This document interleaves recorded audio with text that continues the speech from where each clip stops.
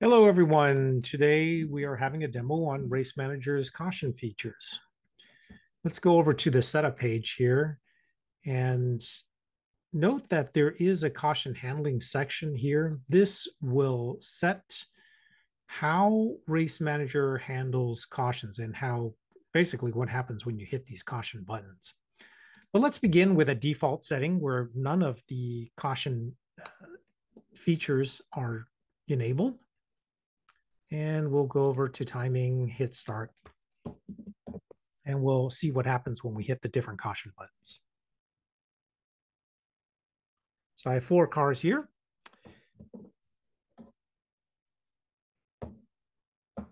Let's hit the caution F3 button. When we hit it,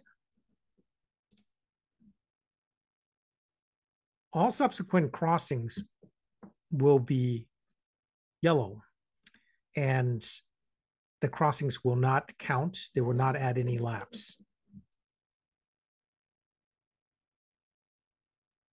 until you go back to start.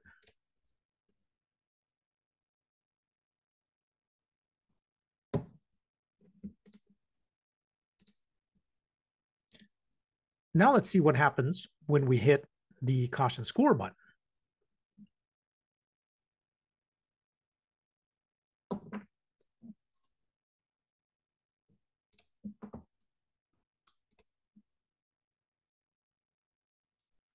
Note how after you hit the caution score button, subsequent crossings will be counted. So you see here, these 2 cars that came around under caution, their laps went up to lap 2. And as cars continue to cross, they'll continue to be counted.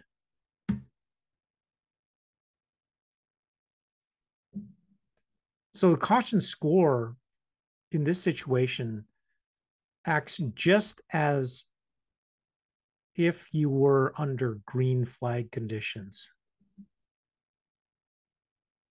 The only difference is that the crossings will be highlighted in yellow.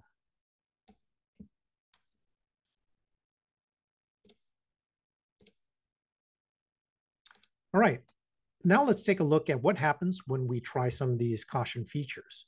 So let's try this auto delete partial laps for caution.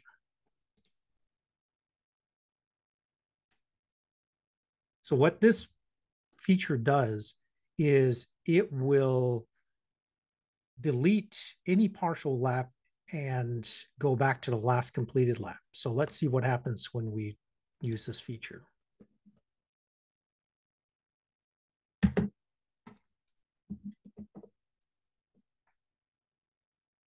So now we have a partial lap. We hit caution. And notice how it auto deletes this lap. So you are back to lap 1. And anybody else that comes across are under a non-scoring caution. Now notice that I've been closing this lineup button, but let's take a look at what this does. When you hit the caution button, either caution buttons, this lineup screen will pop up. It will show you what the lineup should be. Since we are reverting to the last completed lap, you'll notice that this lineup will match the last completed laps crossing. So 30, 44, 1, and 5. 30, 44, 1, and 5.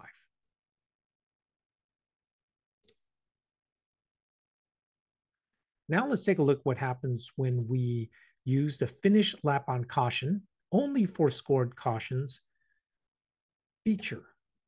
So we check that. What this will do is it will allow a lap to complete.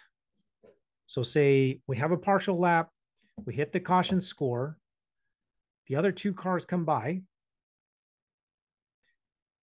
and their laps are counted. So you can see how they have not fallen back a lap. Any subsequent crossings after this, after the lap is completed, will not be scored. You can see how the cars are all still on lap 2. So this particular feature basically, some people call it a race to yellow, but or a split caution. It allows your race to finish. Now, notice how the lineup, in this case, the way it should be lined up is based on the last crossings under green for each particular car. So it'll start with 44, 1, then 5, followed by 30. What it doesn't do is follow this particular lineup. It's only the green lineups. This is not a great illustration because these happen to match up, and but let's try a different example and see what happens.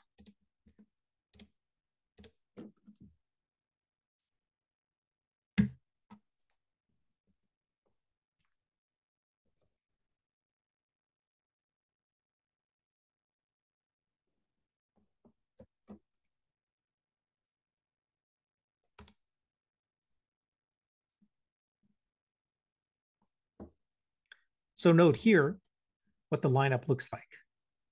It will be car 1, then car 44, then the car 30 under green, and then the car 5 under green, as opposed to 1, 44, 5, 30.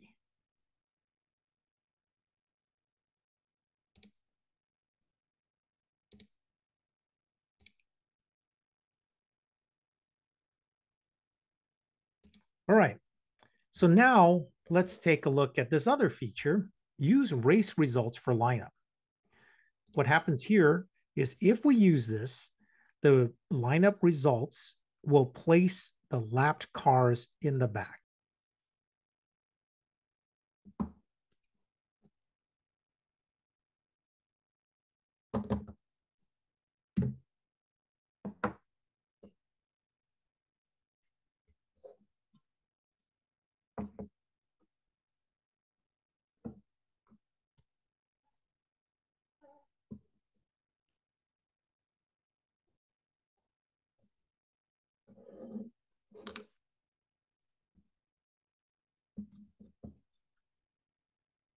All right, so here, if we hit the caution button,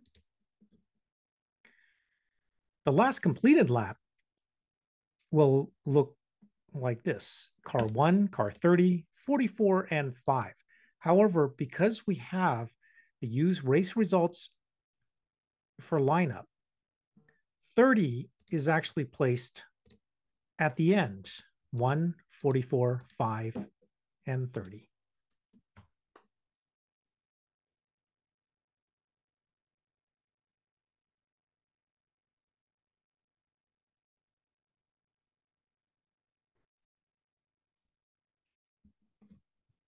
And the same thing happens if you were to do this under a caution score condition.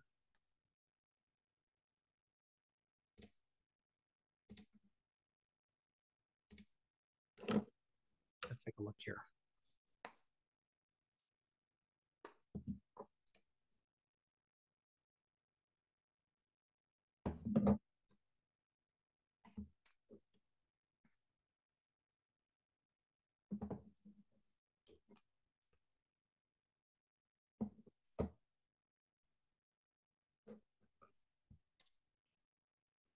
Right, let's hit the caution score button. You notice that car 30 once again is 1 lap down. We hit the caution score. The cars will finish the lap and then go to a non-scoring caution. So notice how the lineup will be typically without that checkbox checked for use race results for lineup, it would be 1, 44, 30, and 5. But in this case, because we have that feature checked, it's 1, 44, 5, and then 30 was a lap down. And that's how that feature works, or we use the race results for lineup.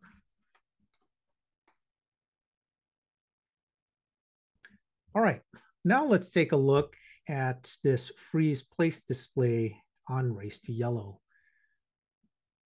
Let's uncheck this one for now and check that one.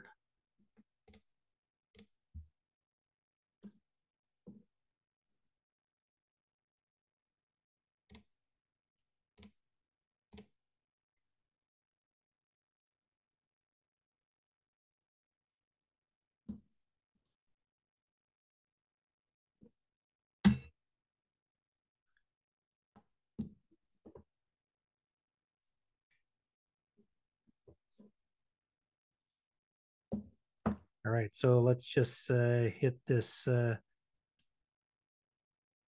caution button.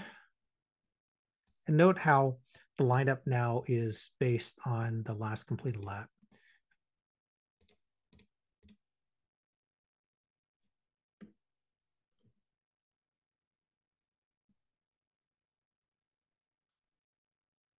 All right, let's ignore that one. That was not what I meant to do.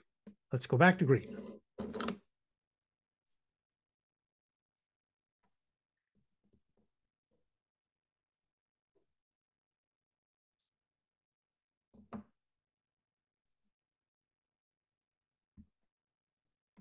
Okay, now let's go to a caution score.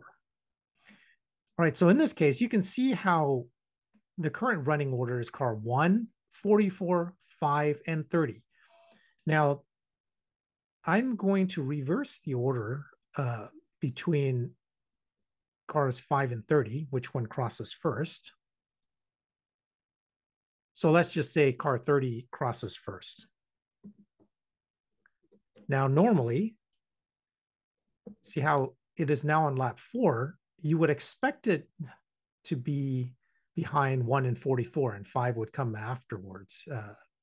It would be in the 4th place. But because we have frozen the place screen here, the running order, the lapped car will stay where it's at. Now, this feature is really just used to help reduce, say, confusion when you've gone to a caution score condition. Some people don't like to see these positions moving while that's happening. They would like to freeze that in place.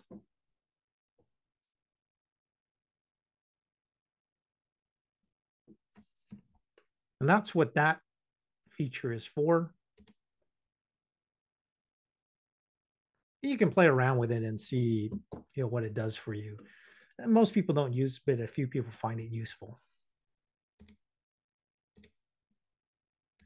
Now, I won't go into these too much. There's an update scoreboard on scored caution. All that means is under scored cautions, the scoreboard continuously update.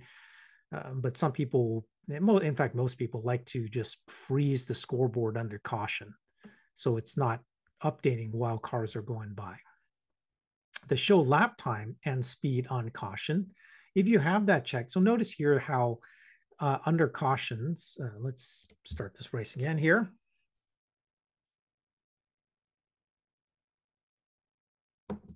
There's a lap and a speed. But when you go to caution, notice how the lap and speed fields are now blank. They just use dash lines. But if you want to see lap time and speed during caution, click that checkbox. Oops, click the wrong checkbox. There we go. Now you'll see lap times and speed under caution.